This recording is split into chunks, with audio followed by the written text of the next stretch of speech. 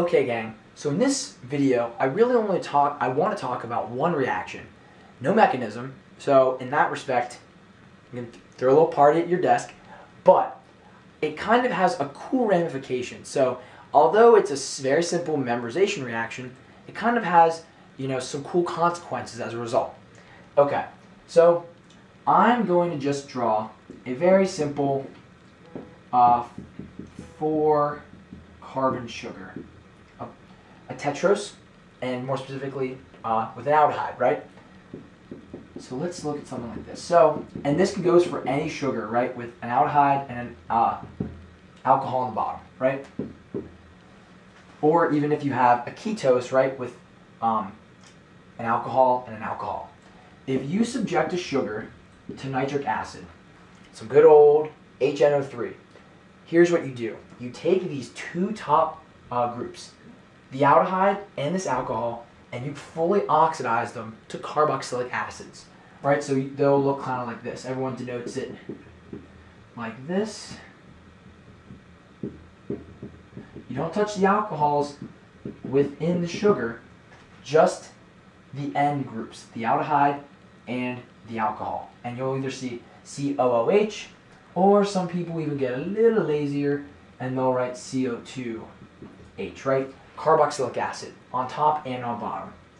So personally, I had this question on my Organic 2 final. It was literally, I got a generic sugar, I saw HNO3, I just had to know, okay, oxidize the top two groups fully all the way to a carboxylic acid.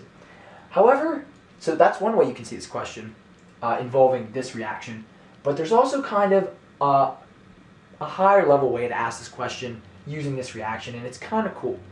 So I'm going to draw some things on the board. I'm going to erase a little bit, so give me a sec. Okay, gang, so besides a complete the reaction type of question you could see with oxidizing a sugar's top and bottom group with nitric acid as a complete the reaction question, here's another way you can see it.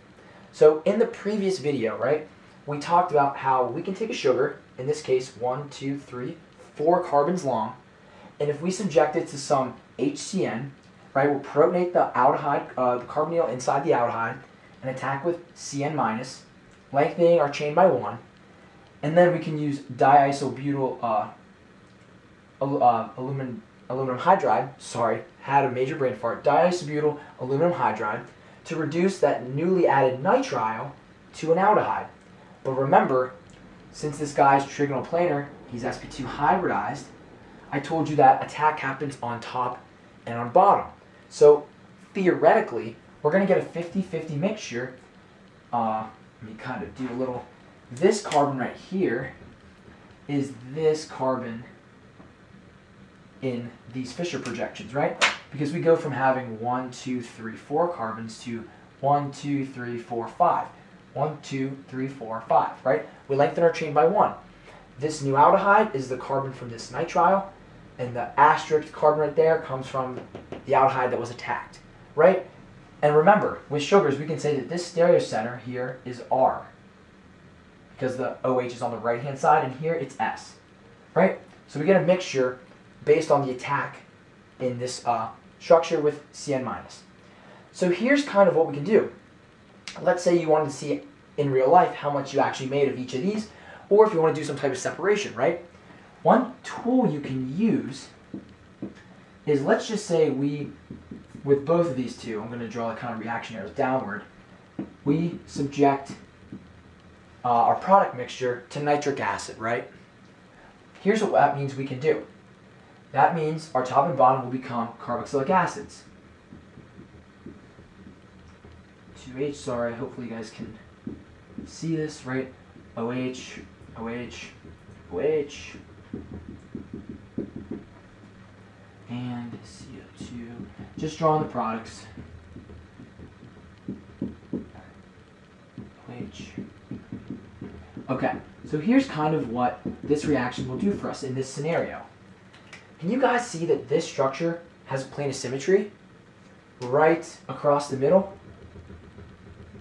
Whereas this one does not. This structure, throwback major long term ago, since it is symmetrical, it's meso, right? And meso structures aren't chiral. they don't rotate the plane of polarized light, right? So he being meso, on the other hand, this carbon is chiral because there is no plane of symmetry, right? So by using this nitric acid reaction, after we lengthen the chain of our carbon, of our sugar by 1, right?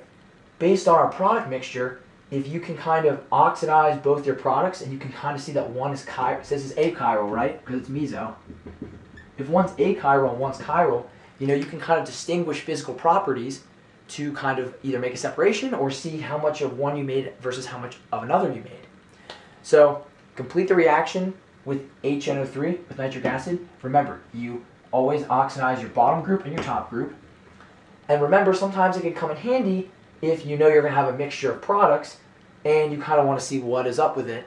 You can kind of see if one is, you know, produces a chiral product and while also producing a meso, aka achiral product. Okay guys, I want to include, I think, one more video. It's going to be more of like a real quick one. Just want to really introduce one kind of concept, maybe 2 videos. Just keep going on.